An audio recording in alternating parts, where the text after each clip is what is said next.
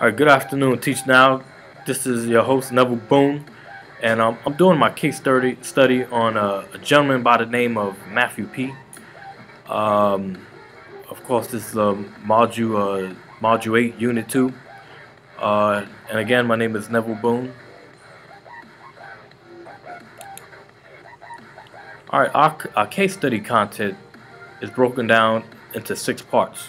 We have the student profile, we have the school and academic history, we have behavior challenges and plans of actions, my position, and my cohort's positions, which is pretty much questions I have for my cohorts that help enhance my classroom experience. My student is named Mathew P. Mathew P is a great kid, a wonderful student. See, Mathew P, his student profile consists of, he's in the 10th grade, he attends Croton High School. Mathew P is classified as a student with disabilities that can affect learning. Mathew is legally blind and has a hearing impairment. Mathew also has low-level ADHD, but he functions well with the entire class. Mathew P is a wonderful student. He likes art, music, and all sorts of gaming. Mathew comes from a loving family. His father and mother have exceedingly high expectations for Mathew, and Mathew is very bubbly, exciting to be around, and a pure joy. Mathew had a very hard time in elementary school since he had delay in speech. Mathew also had a hard time explaining to his parents that he could not see since he was delayed in speech. According to Mathew P., teachers and physicians had a very hard time understanding him since he had delayed speech and his behavior did not help things as well. See, according to Mathew, since he could not see and could not talk, a lot of times he would walk up to the front of the board and copy information. This led to him barely passing the 3rd, 4th, 5th, and 6th grade, until his teacher, Mr. Smith, took the time to ask Mathew, why was he interrupting the class? And Mathew perfectly stated that he could not see.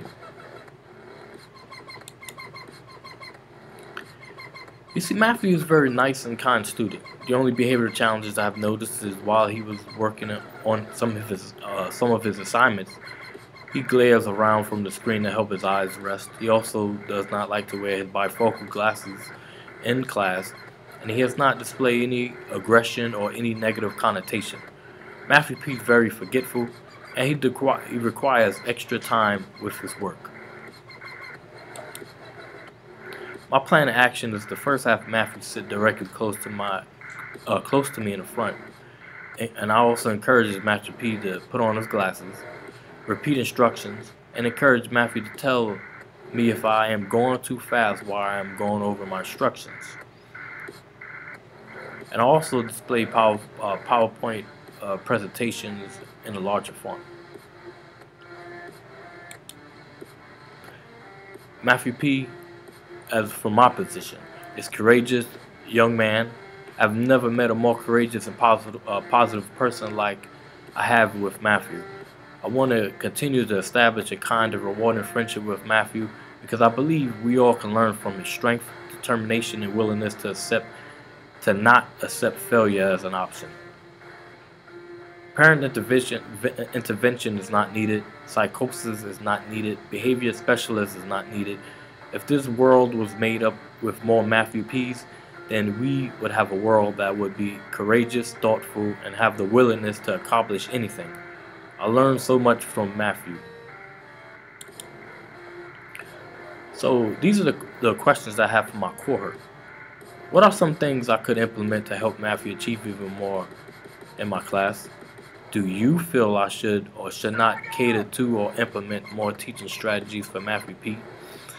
How would you establish your classroom or help modify lessons to increase or enhance Mathew P knowledge?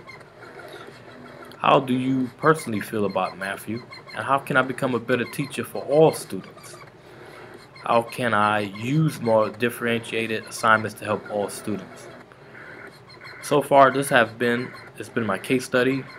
I really enjoyed doing this case study, and thank you very much all, and have a wonderful day. This is Neville Boone, signing off.